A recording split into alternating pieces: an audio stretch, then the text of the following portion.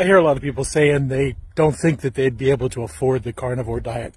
And to tell you the truth, when I first started, I thought there would be no way I could afford it. But contrary to that, the carnivore diet's actually a lot cheaper than the standard American diet. Let me show you how.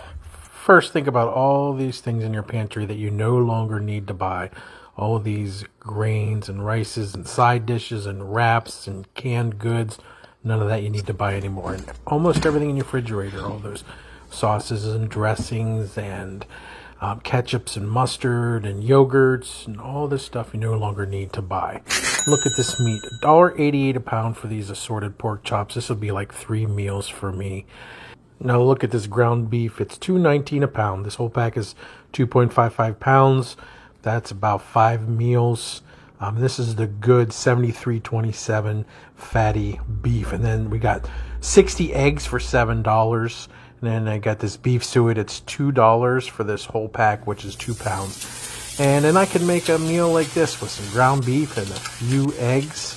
And this really only comes out to about $2 per meal. Now, I'm not getting the farm-raised regenerative beef. You don't have to do that, but if you want to, you can.